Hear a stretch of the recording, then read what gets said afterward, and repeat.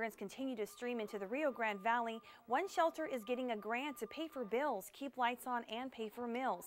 But not all the people they serve are from Central America. Meet Grande. The champion chess player will soon be teaching the game at the San Benito School District. Everyone coming from my country is coming here for the American dream. Much like the game, his life has been a series of calculated moves. He left everything back in Cuba to pursue his dreams of teaching the game of chess in the United States.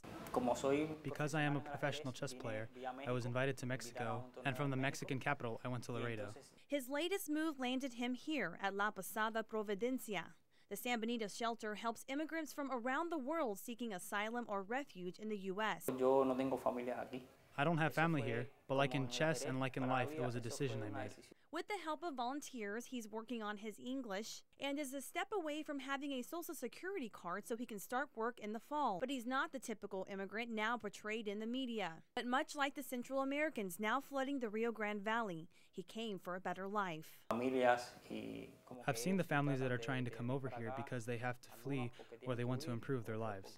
With the increase of Central American immigrants, the number of immigrants La Posada has served quadrupled over the past 4 years. The majority are women and children. Now a $25,000 grant recently awarded to the shelter will go a long way.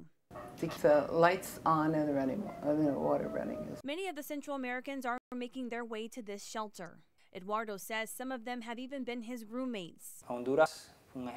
In Honduras and in other countries, they talk about violence like we are not used to in Cuba. Fortunately for Eduardo, he is from a country where the U.S. allows him to stay legally. La Posada will continue to help immigrants as long as funds are available.